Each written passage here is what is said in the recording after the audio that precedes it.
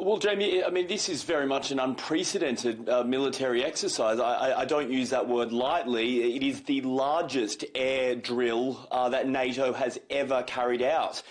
In its history. We know that 250 aircraft are involved from 25 different countries, 10,000 military personnel. It is a very, very strong show of force in the sky from NATO, as you said, very much centred around this notion of deterrence and trying to send a strong message that an attack on one is an attack on all. We know the principle behind all of this is rehearsing what NATO would do in the event of Article 5, which is considered an attack on one country, how the entire alliance would respond as a whole. Some of the specific things that NATO will be doing will be running through drills on how to defend troops from the air, airborne battles against enemy jets, the interception of medium and long-range missiles by NATO bombers, anti-submarine warfare, and interestingly, Jamie, one tactic which was added quite late at the planning stage, we understand, which is how to evacuate an airfield. We're told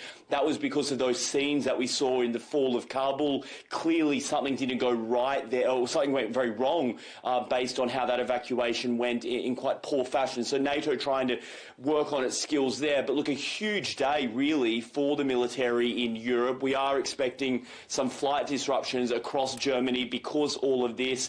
The military is telling passengers that if they're concerned about that, to contact their airline, but they're doing their best to minimise any air traffic disruption. How much has the war in Ukraine played a role in the planning of these military drills?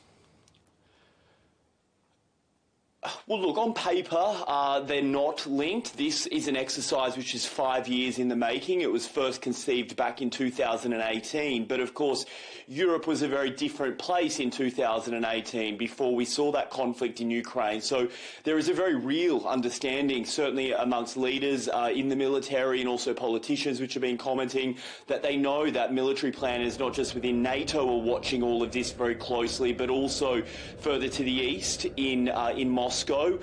We know as well that there's been some pretty strong words said by several Western officials, including the US ambassador to Germany, Amy Goodman, who said that these exercises send a very strong message that without a shadow of a doubt, NATO will defend every inch of its territory, and it will dispel any myths or concerns that there might have been about the agility and swiftness of the alliance, saying that NATO is ready to respond very, very quickly should it ever come under attack.